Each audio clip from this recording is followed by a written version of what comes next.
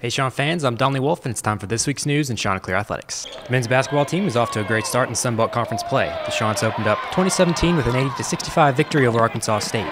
Jalen Shaw led the team in scoring with a career-high 24 points. The Chants followed that victory with another big win against the reigning Sunbelt Conference champions Arkansas Little Rock. Shaw had another high performance, scoring 16 points and awarding him the Sunbelt Conference Player of the Week. Coastal wrapped up their early homestead with a victory against Appalachian State, with 4 Chants scoring in double digits, en route to an 85-73 victory. With the W, Coach Cliff Ellis recorded his 800th career victory.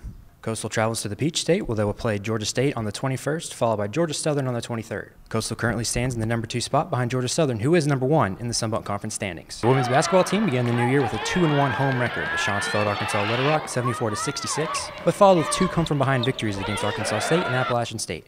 Ced Gibson and Alexis Robinson led the team in scoring in the 2 victories. The Chants will also head to the Peach State, where they will square off against Georgia Southern on the 18th, and Georgia State on the 21st. Thanks for watching this week's news in Chanticleer Athletics. Be sure to visit GoCCUSports.com for all other updates about the Chanticleers. I'm Donley Wolf.